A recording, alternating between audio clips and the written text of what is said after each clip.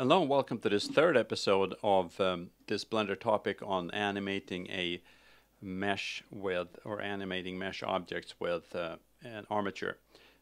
In the previous we copied this one to that, and what I would like to do with this one here is that I want to join these two meshes. So I'll select those two and then I press Ctrl J and they become one mesh, and I can press tab to go into edit mode, and I press / to go into local mode, so I can only look at these two things here, and or it's actually one mesh now. So that one is selected.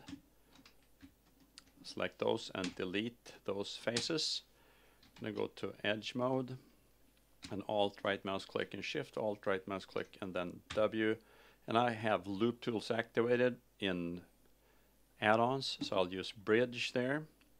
So now we have one mesh, and I can press / we're back, and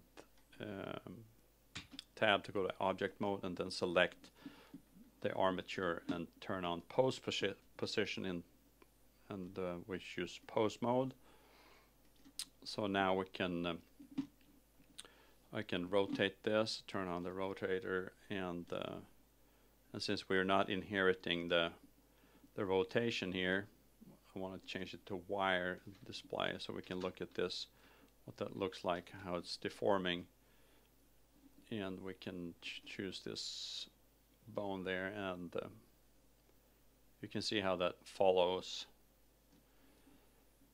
And of course I'll turn it back to rest position, and let's look at this from a weight paint perspective. So I'll select the mesh and look at weight paint, and you can see that for the second bone all of this is all affected, and for the first bone this is what's in effect. So we could possibly try to change that. I don't know that it's going to have that much of a difference right now because this is a reasonably uncomplicated scenario, but what we could do is we could say, well, I would like this in this second bone case, I'd rather have it only affect this area 50%. So we can turn on the vertex markings here, and then I would like to change the weight up here to 0.5, and I'll add the strength to 1, so I want to paint with the full strength.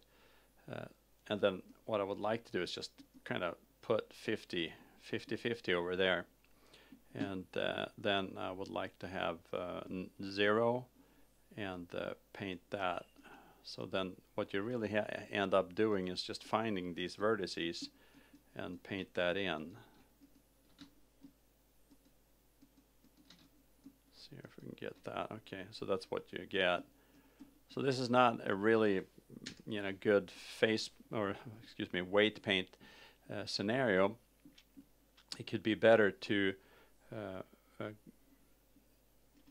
choose edit mode here, and we could maybe refine this mesh a little bit so we have a little bit more to choose from. So I'll do Control R and do a few divisions there, and I could do the same here and the same here. Okay.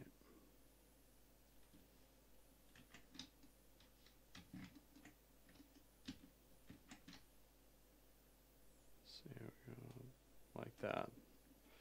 So now we have a much more refined mesh. Not that it maybe matters so much in this case, but we go to weight paint again, and then look at this, and let's say I would really like to have this bone fully active all the way down to here, so I can turn on weight 1 and strength is 1, so I'll just paint this over.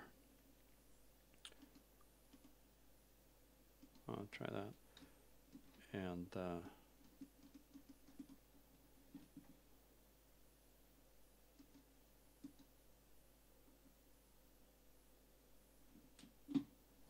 I want the second.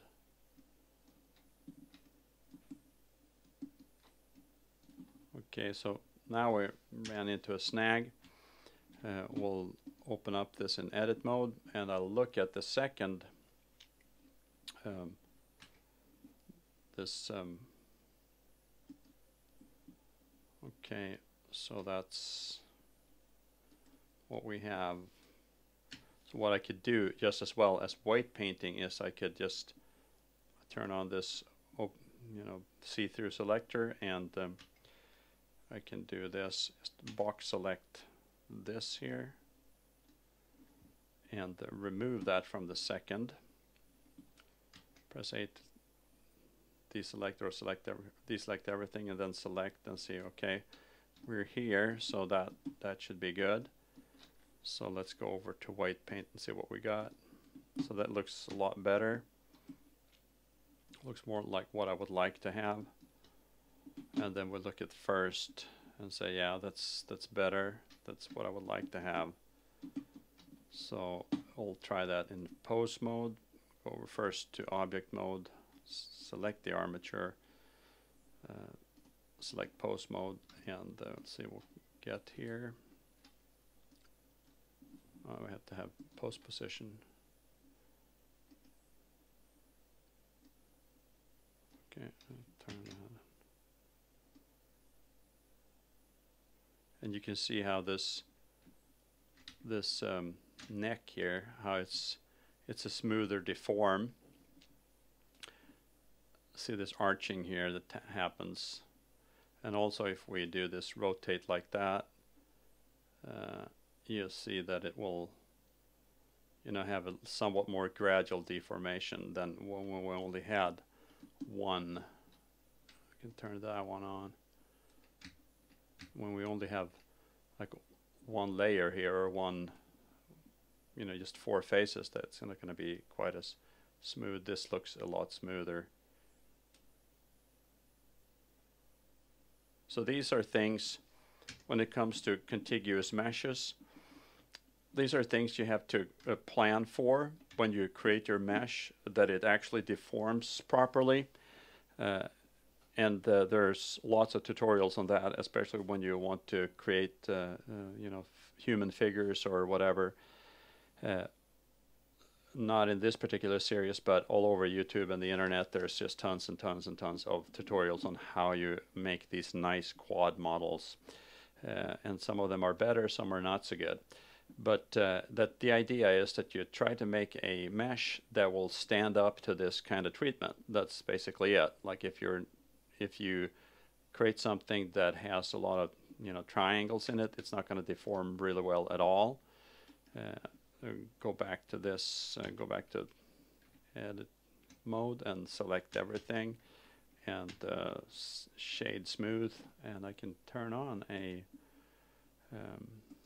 modifier, a subdivision surface modifier, and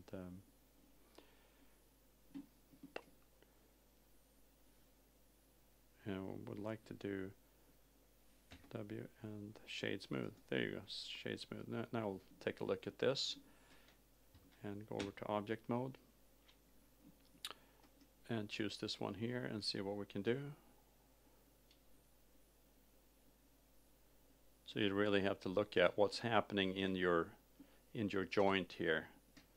What's going on with the mesh. And of course now we don't have a material, so it's going to look not quite as good as we would like it to. We can just add a very simple material. Just anything will do, actually. That's it. All we need to do is that, and then we can try to deform it, and then take a look through the camera and render it. Okay, now it lights. We need to find a light that we can turn on. Just make it hemispherical. That's the simplest way to deal with that. So, okay, so now you can see how it deforms around that joint. So that will be a really important issue. You want to aim for creating models that are animatable, that you can actually deform them properly, so they won't look like squished PVC pipe when you bend it.